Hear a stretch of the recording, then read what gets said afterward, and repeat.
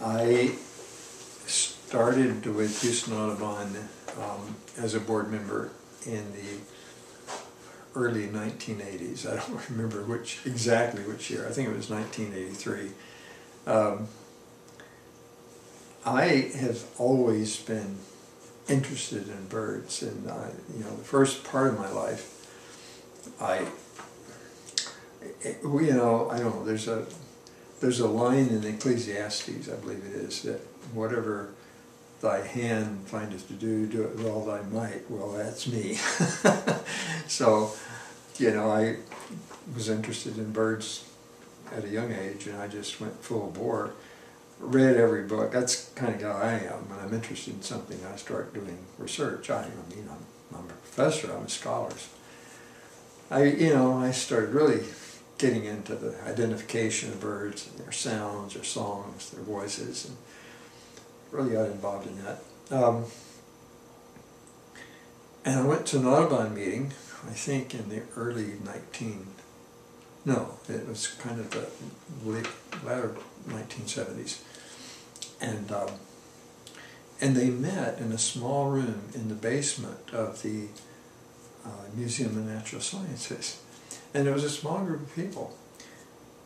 But golly, I was so impressed with their dedication, with their enthusiasm about conservation of birds, which was something I didn't think that many bird watchers were paying attention to at that time. I had read an article, a scholarly article, I believe it was from a scientist at Cornell, about the decline in birds, and he had written, I'm sorry, I don't remember which particular article it was, but he had written this article, and he said that we would lose somewhere between 30% and 60% of our birds by the end of the century, meaning the end of the 20th century. Well, man, that got my attention. That really alarmed me. And I certainly, through my lifetime, had noticed a decline in bird life, but I had no idea somebody had documented it to be that severe. So I began to be really interested in conservation of birds. And I went to the Audubon meeting, and I was just, I thought they were delightful people. They really cared, and they were really pursuing avenues to protect habitat, avenues to protect birds, and I thought that was great. The person who spoke at that meeting, by the way, was John Tweeton. I didn't know him at that moment. He gave a great program. I later got to know him. He became a very close friend and a mentor, by the way, for both me and my wife, Kathy Adams Clark.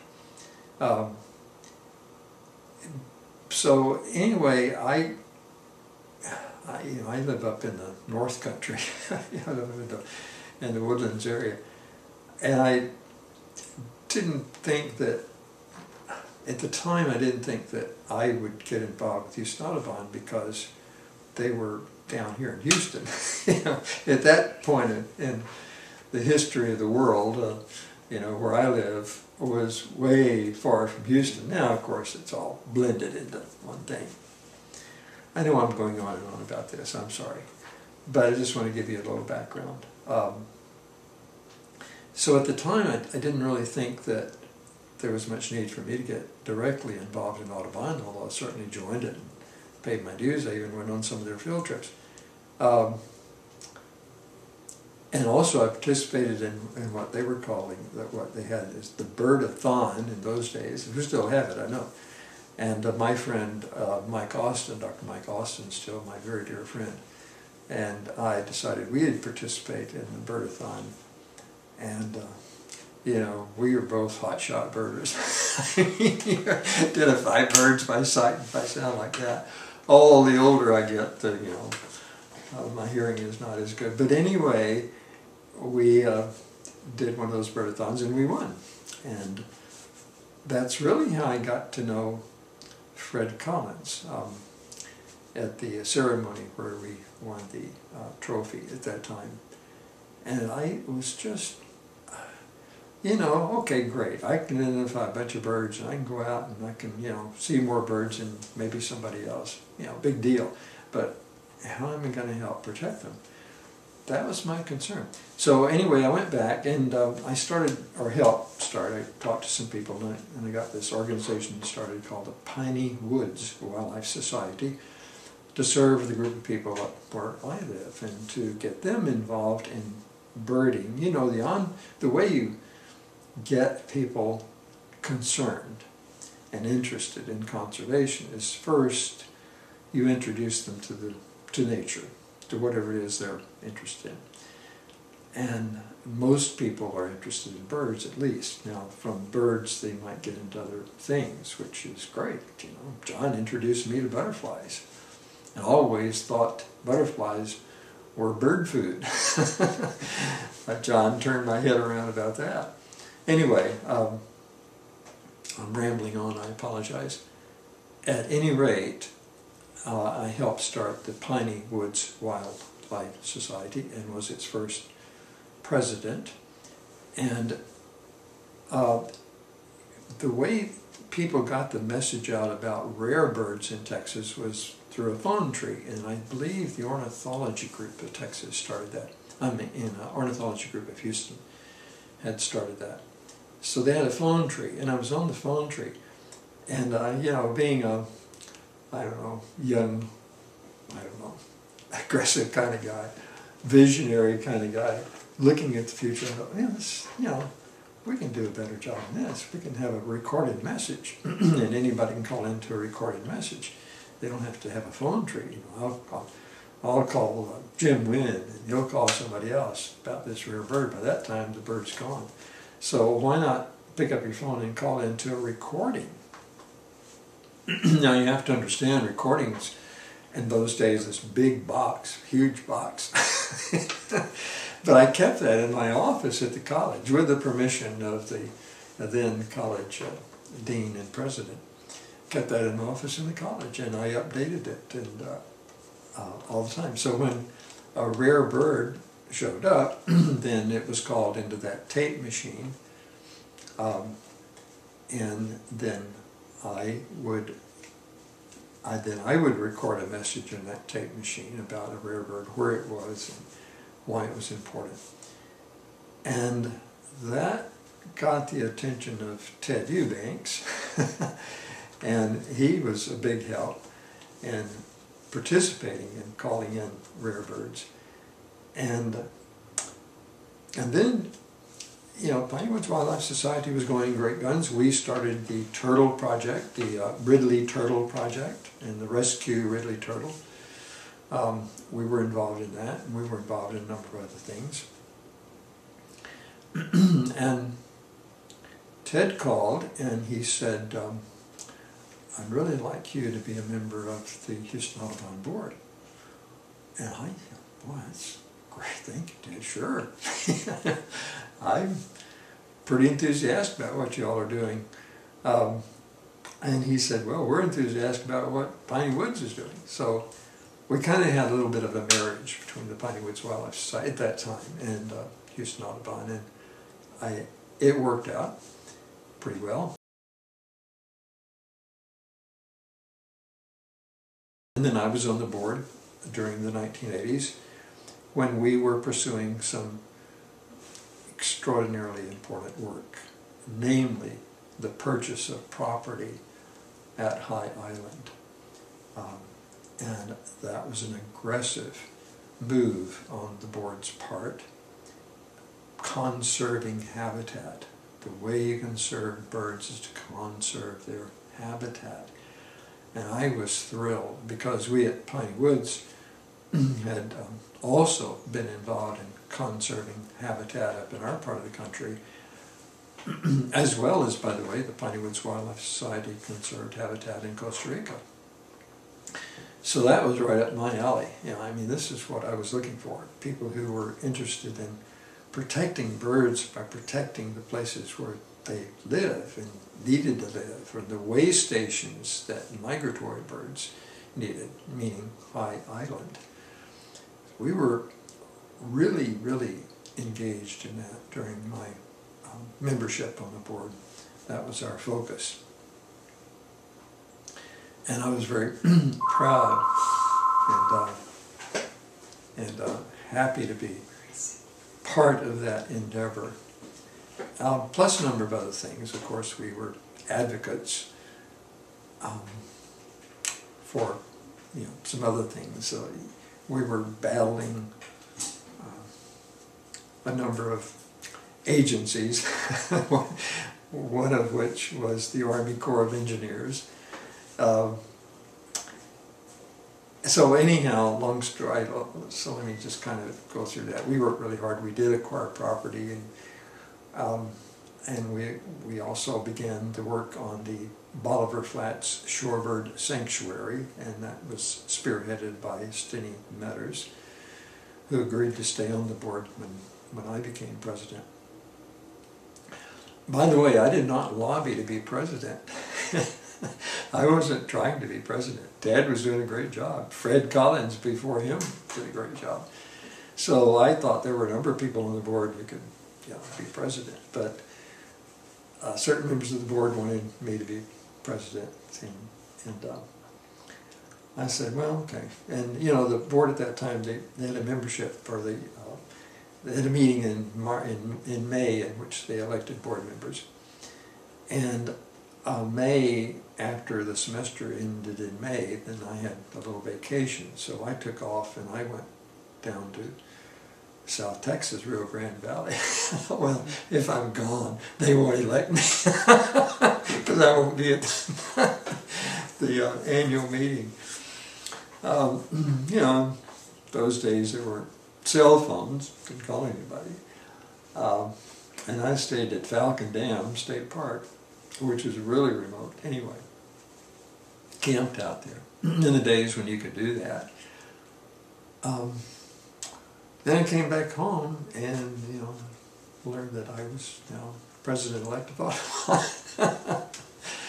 And I always follow that. I mean, it's not, I don't know how to put this. It's just in me, and I don't know why it's in me, but whatever is in my lap, it becomes my passion. Whatever my hand finds to do, I do it, and I do it hard. I work hard at it, and I've done that way. I've been that way all my life. I'm not saying that as bragging. Please don't misunderstand. I'm just saying that there's something in my brain that makes me that, and I have no idea why that is, but that's why I am. So I certainly threw myself wholeheartedly into it, and then when it became my turn to be president, and I threw my whole heart into that. When both as a board member and president-elect, and then later president, it was clear to me that what kept Audubon going were its volunteers. Without the volunteers, there would not be an Audubon. And I did everything I could to encourage them, both when I was a board member and then later as president, and to assure them that they had my backing, and there were times when they needed help, and sometimes when they needed funding, and it was my job to give them all the help they needed, because without those volunteers, those dedicated volunteers at the Elms, Edith Elmore Nature Sanctuary, and we certainly needed volunteers at High Island when we were acquiring property, and without people volunteering their time, they weren't getting recognition for that. They were doing it out of the just love of birds. And by the way, board members are volunteers too. We were all volunteers too. So I understood that everybody on my board was a volunteer. And Audubon, the gears of Audubon are volunteers. That way. It's not the person who's the president. It's the people who have volunteered their time, including board members, and it's a commitment. And I was so impressed from remember the first meeting I had with Audubon, and I mean, that I went to, the first meeting I went to at Audubon, and down in the basement of the Museum of Natural Science, when there were maybe 12 people, they were all volunteers and they were dedicated, and man, I loved that. I'm into that kind of thing. And ever since then, I have admired and respected and supported the volunteers. When I became president, I certainly did.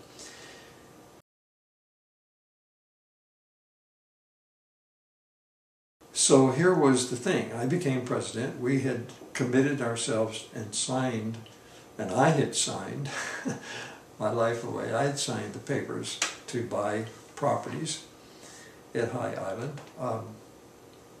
So we had made a big commitment, and when I got to be president, I was looking at the books.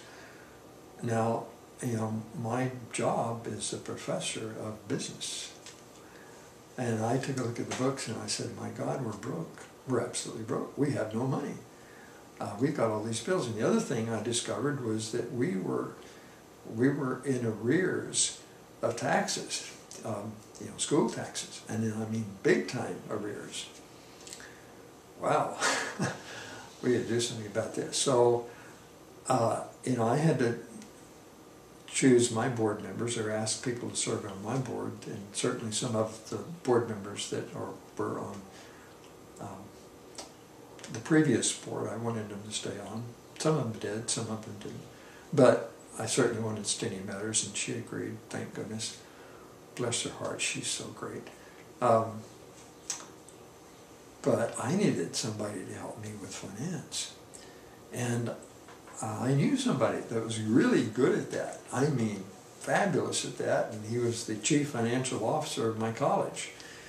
And I had watched him operate, and I knew him. And, you know, colleges have financial issues too. And he was just genius at that sort of stuff. And I went to him. His name was Jeff Marcy.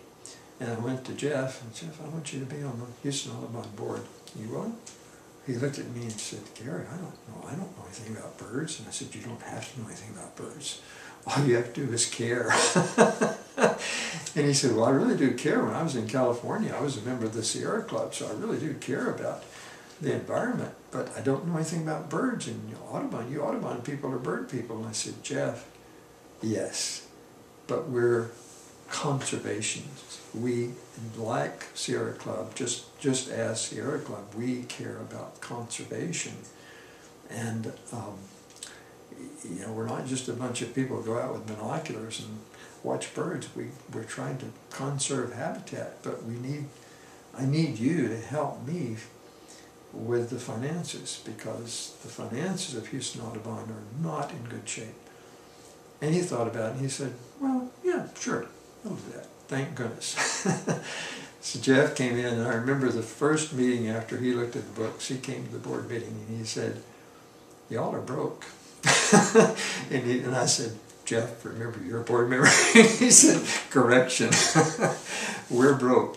Now, you know, when you're a board member at Audubon, you have a fiduciary responsibility. It wasn't Audubon was broke. That means we board members were financially liable for the debts, especially the taxes. So my job was to get that straightened out, and I worked with Jeff to help us get the taxes worked out. I think we had some of the taxes forgiven, but we still needed to pay a lot of money. And how do you get the money? Well, it was clear to me that some of the donors at Audubon had kind of fallen by the wayside, the big donors of Audubon, and I don't know why, and that's a long story, so I don't want to get into that. But I started calling these large donors and having lunches with them at Edith Elmore Sanctuary, and then one of the donors, and I'm not going to mention names, and one of the donors wanted to meet with me at a exclusive country club, and that was fine. And I talked to these donors, and I said, we need help. You know what we're doing. You supported us once. Please support us again. I wanted to make a personal connection with them.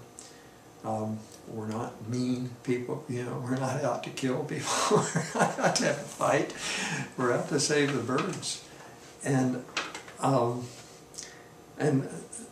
thank goodness they agreed, and they started donating money. And then the second prong of getting money, of course, was to get membership. Get membership dues, and then members donating money. So we built up membership, we began to build up membership, we began to restore our relationship with donors and get donors to help us out, and they did. And eventually, within about a year, we were reasonably financially stable.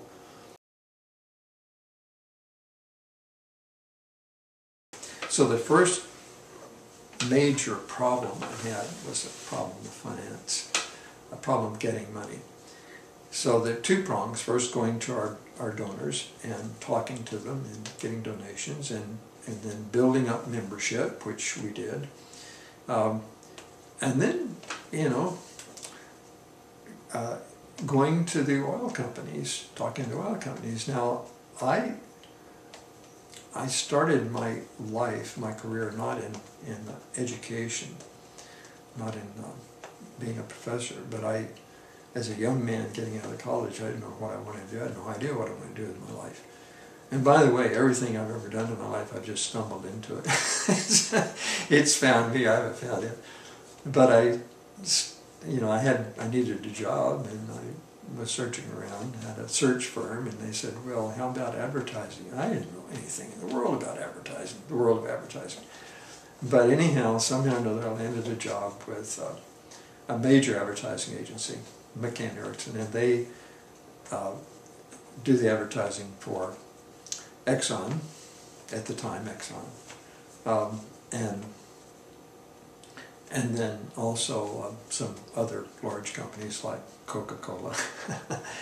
And I wound up working for that company, doing market research, and then later actually writing advertising, working on commercials. So I learned a lot about the importance of publicity, the importance of visibility. You know, we said in advertising, the thing that you want is visibility. It's not so much important what the commercial says. It's important that the product or service or company that we're advertising is right in front of somebody's face, you know, it's there. It's top of mind awareness. That's what we were doing. There's a market research activity called measuring top of mind. It's, if I say birds, what comes to the top of your mind? Well, it seemed to me when I was president of Audubon that top of mind was Audubon. I mean, people would say Audubon, but they didn't necessarily connect it to the local Houston chapter of Audubon. And they didn't really know what Audubon was doing. And of course, the reason it was top of mind was not because the Audubon Society, it was because of John James Audubon and all the publicity that surrounded him. So, you know, I went from advertising into education and became a full professor, of course. But anyhow, I never forgot what I learned in my brief tenure in the world of advertising, how important it was to get publicity, and how important it was to get the media to pay attention to you. And I knew how to do that. So let me backtrack a moment, if I may. I went to our big donors. I helped, we worked, and when I say we, the board, we worked on recruiting members. And I obviously knew some people at Exxon from my days of advertising, and I had some talks with them. And they weren't too keen on working with Audubon, because National Audubon, in their magazine, they were always lambasting the oil companies. And I said, you know, we're not, yes, we are part of National Audubon, but we're not National Audubon. We're a separate organization, and we're not at war with you. We're on the same page. You know that you want to conserve habitat, and we do too, but we need your help. And so I tried to establish good relations with Exxon in particular, and we got some really good money to help purchase land, more property at High Island, and pay for it. And then, of course, I went to this guy at Conoco. Who was I talking about? Steve. Yes, Steve. Steve was a good friend, and I had birded with him. I knew him pretty well, and I went to Steve's office. I said, "Steve, can I come to your office and talk to you?" He said, "Sure." So I went and talked to him, and I said, "I want you to be on my board at Audubon." And he said, "Gary, I can't do that. I'm an oil man." You know, at that time it was Phillips Petroleum Company, and he said, "I'm an oil man," and he was a, you know, relatively high-level executive at Phillips, and he was a dedicated birder. I knew that because I'd birded with him, knew him well. Good guy. And I understood his pain and his agony, and I said, "But Steve, we're not against the oil company. We're not anti-oil. And you can even help Phillips by being part of Audubon. That is, you can show that, you know, Houston Audubon's not at war with the oil business. And the oil business is fundamental to Houston's life." And he, you know, so I had to twist his arm some more and convince him, but he joined our board, and he worked really hard. And, you know, my idea with board members at that time was, just turn them loose, let them do what they need to do, what they want to do. And it was Steve's idea to work with this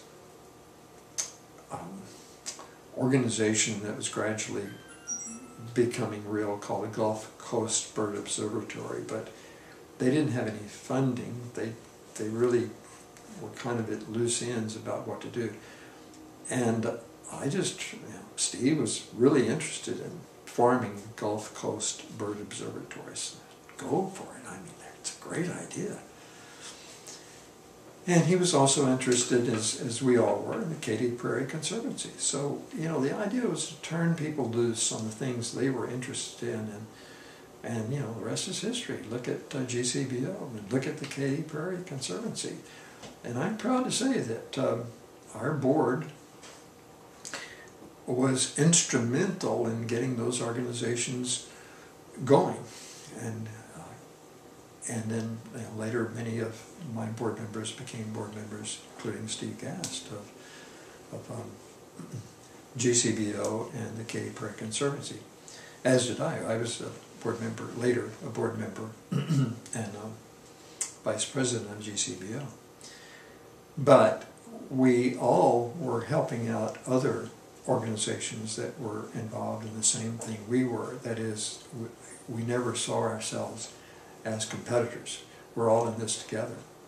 And we work with any group that wanted to do the same thing we wanted to do, which was conserve habitat for birds. I mean, that's what we wanted to do. Birds need habitat. And we really began an aggressive approach to purchasing land, habitat along the Gulf Coast, especially High Island, as we all now know, and sealing the deal. And as well as Bolivar Flats Shorebird Sanctuary, which Danny Metters was heading into an incredible job of working with the state General Land Office to allow us a 100-year lease on that property. And we then, of course, acquired what is now Horseshoe Marsh across the highway. And that's expanded. I mean, as you know, you on the board know better than I do how much that has expanded since the early 1990s when I left the Houston Audubon board.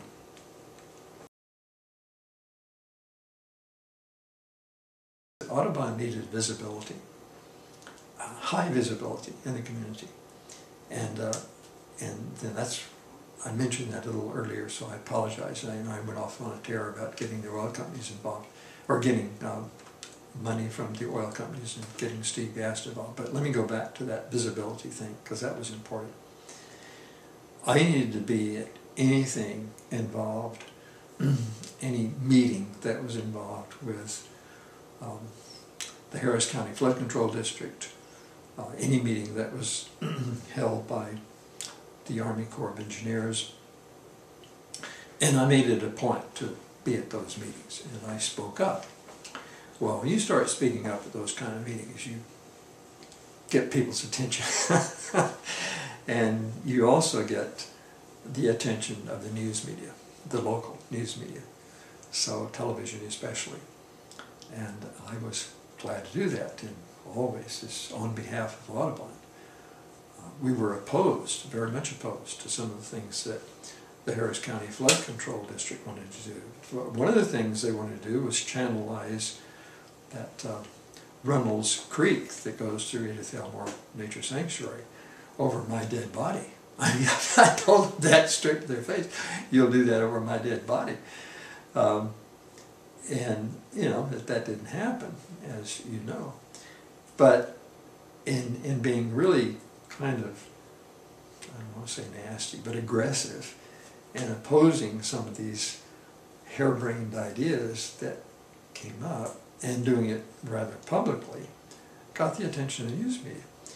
On behalf of Audubon, as always, Audubon does this, not me. Audubon disagrees with this.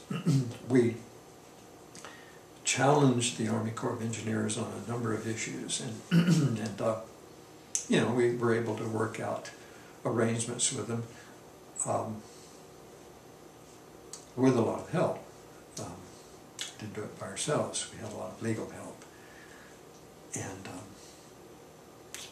so, but the point, my point was that we had to get Audubon in the forefront of people's minds, Houston Audubon in the forefront of people's minds when it came to helping birds. And we had to do that with television, visibility. We had to be on the news. And that got the attention of National Public Radio. And I don't remember what instigated that, but I did, I think, 3 interviews with NPR about some of the things that we were doing locally, the conservation of habitat at High Island, but also we were still involved with the Ridley turtle rescue. And at that time, some of the reporters at NPR were, how shall I say this? They were kind of nasty.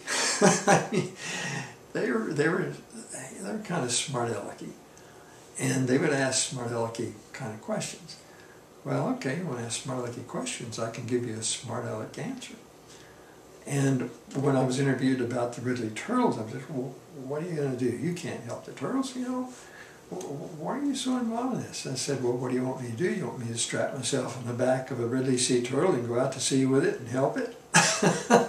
This was when we were lobbying, by the way, for the turtle exclusion device on shrimp boats. And the person who was interviewing me on NPR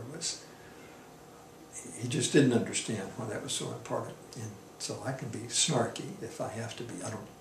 I'm not normally that way, but I certainly could be.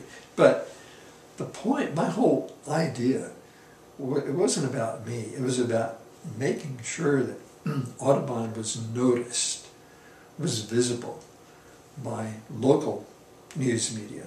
And it just fell into our lap that we got noticed by national news media. So take advantage of that. I learned that lesson in my young years, my very young years in the advertising business. What was the old saying? any publicity is good publicity. You don't care how you spell my name as long as you know my name, kind of thing.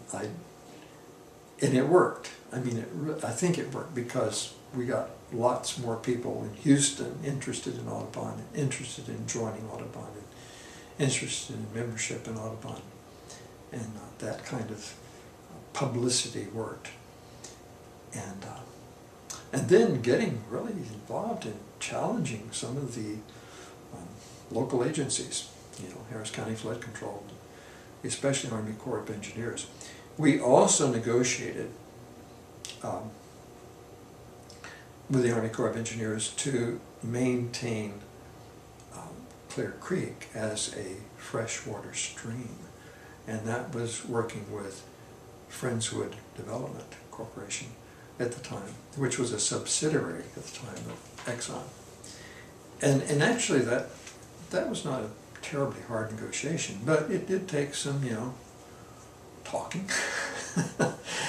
We had to do some, you know, no, I wouldn't say threats, but we had to say, look, we got to maintain at least a clear water stream in this area, and we did, and to my knowledge it still is a clear water stream. So we made some accomplishments, and another accomplishment that we made a number of accomplishments other than the most important accomplishment of acquiring property along the Gulf Coast, especially at High Island, and expanding those properties. And again, let me say, these were volunteers that were helping with that, doing that. They were doing the hard work. But another issue arose in which TxDOT, good old TxDOT, wanted to run a highway through Jones State Forest.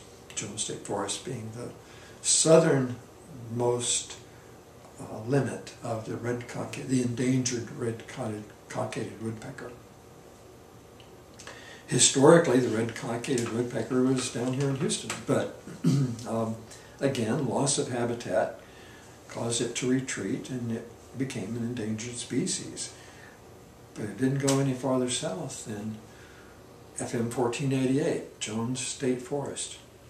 Well, TxDOT was going to build a major highway right through. They were going to expand 1488 and build a major highway right through Jones Forest. You know, again, over my dead body. So I had talked with people at the Woodlands Development Corporation.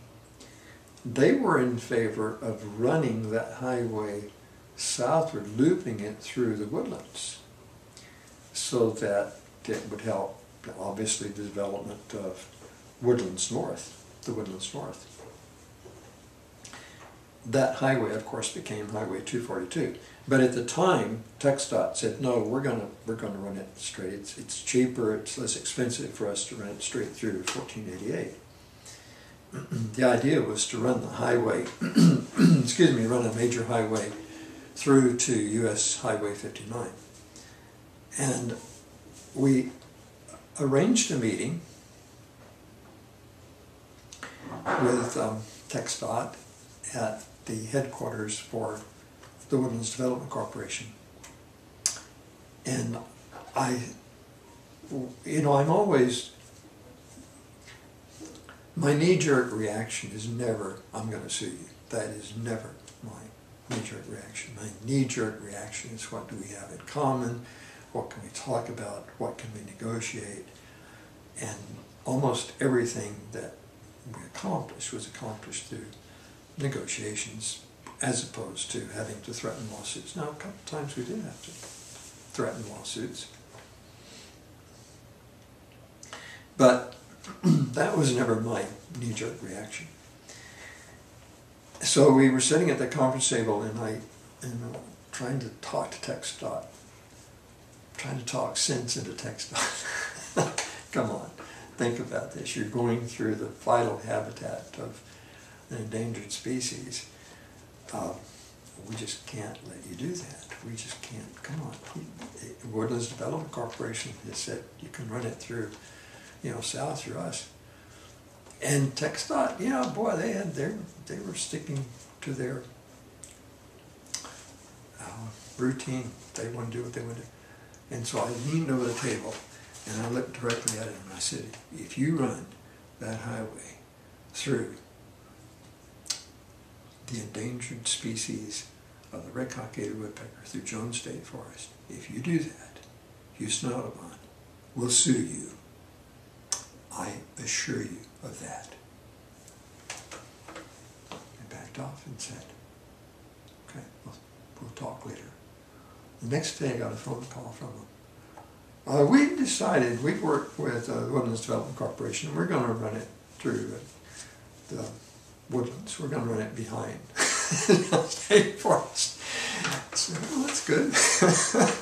It was a win-win, really, because it helped Woodlands Development Corporation and it saved the red-cockaded woodpecker's habitat, and now you know it as Highway 242, and it still connects with U.S. Highway 59. So it was a win, I think, for everybody.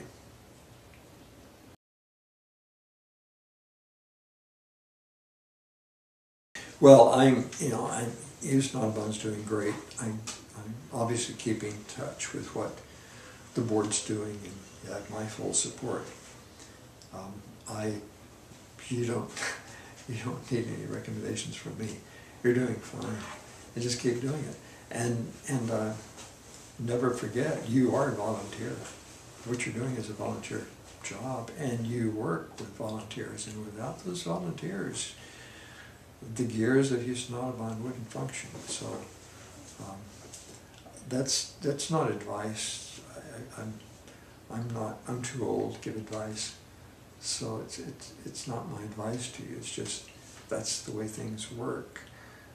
We, the Houston Audubon Society, exists because people believe in us. They believe in what we do, and we have to remind them constantly, by the way, of what we're doing. We need to keep up that visibility, that presence of mind. And an old advertising term is called presence of mind. Given 10 detergent products, what's the first thing that comes to your mind? It's called presence of mind. And for Tide detergent, they wanted presence of mind. That is, they wanted that to be one of the first products that came up. Exxon gasoline, they wanted that product to be presence of mind. First thing that come up when you think about filling up for gasoline, what do you think about? Exxon, wants to be Exxon, of course. Well, I wanted Houston Audubon to be presence of mind in terms of birds and bird conservation.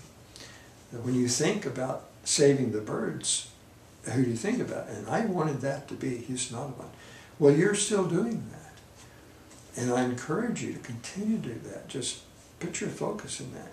And everything you can do to keep up that presence of mind, which we have, and you have, and you've done a great job of it. You cannot imagine how important that is.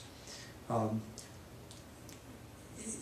lot of people do a lot of work under the radar, as they say, and they do good work under the radar, and that's fine.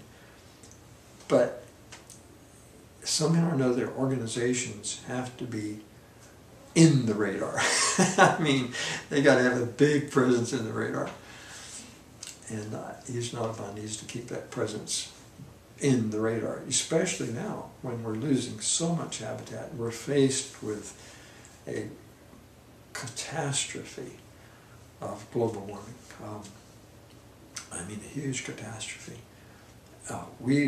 Houston Audubon's got to be front and center of what we're doing to help birds and conserve bird habitat in the midst of this catastrophic thing that's going to happen with the warming of the earth.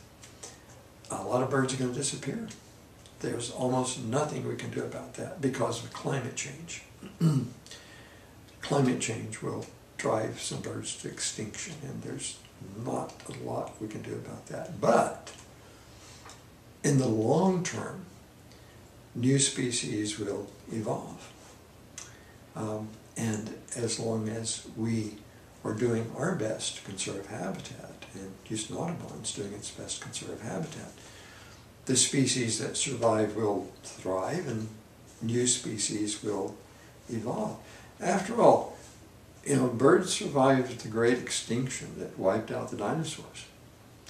And if this climate catastrophe, God forbid, wipes us out, birds will they'll still be here. They'll just be in different species. They'll evolve into different forms, as they did after the great extinction of the dinosaurs. But that's not what we want to focus on. We want to focus on what we're doing. Number one, to presence of mind. Houston Audubon stands for birds and stands for bird habitat, because in doing that, we stand for people. We humans, our destiny is tied up with the destiny of birds. And I used to say this when I would do television interviews. In the old days, the story of the miners going down into the mines with a canary. The canary keeled over, they knew to get out of there because methane gas built up. Well, our birds are canaries, and they're telling us, hey, climate's changing. Something's going wrong. We better do something about it. And understanding that and helping conserve birds helps conserve us. In a way, the conservation of birds is the conservation of our civilization. The conservation of birds in many, many ways is the conservation of human life as we know it. And maybe we should do a better job of making that connection. I didn't, unfortunately, think too much about it that way when I was on the board. I was wrapped up in really conserving habitat for birds and conserving birds, but in the intervening years, it's become really apparent to me that the way birds go or the way we will go. By the way, I gave a speech about global warming as Houston Audubon president to a big group of educators that were meeting down in, I think they were meeting in Friendswood, Texas. And they were secondary school educators. And it was a large group, and it was a huge auditorium. I think there were maybe 800 people at least, maybe more, in that audience. And I had been invited to talk about this new thing we had known about for a long time, called global warming. And so I had been following that, and I knew a fair amount about it, and I had a nice little slideshow about it, and I gave a talk about it to that group, and what was going to happen, the catastrophe that would be looming. And I was booed. I mean, that audience literally booed me. They were educators. These are supposed to be smart people. And they booed me. Now, the organizers came up to me later and apologized profusely. I'd like to find that group right now. I'd like to see, not to get an apology from them, but say, well, what do you think now? In that speech, I talked about our lives are connected with the lives of birds. When it comes to the global catastrophe we may face through global warming, remember, yeah, birds are going to suffer, but we are too. And by thinking about how we conserve birds, how we save birds, we're saving ourselves. That message I did present many, many times. Saving birds, we save ourselves. But I think that message is probably urgent, like emergency message right now. Saving birds is saving ourselves because of climate change.